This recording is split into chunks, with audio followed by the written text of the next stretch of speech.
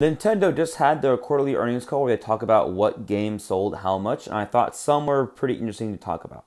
The second most impressive game right here is Super Mario RPG, which sold 3 million copies.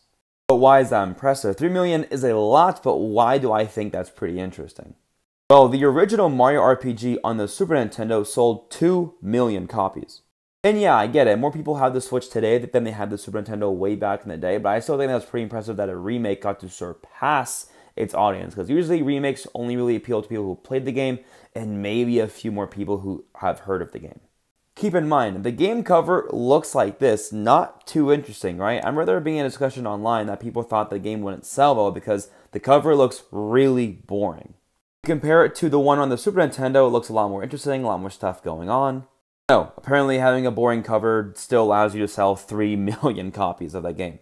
The third most interesting stat here is Pikmin 4, not because it sold 3 million sales, but because it's Pikmin.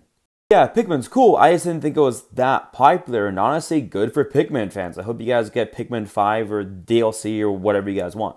And the number one most interesting stat here is Mario Kart 8 Deluxe. The game came out in 2014, it's nearly a 10-year-old game, and it still sold nearly 7 million copies.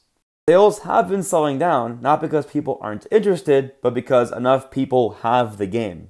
It's a good game, I'm just really surprised it keeps on selling over and over.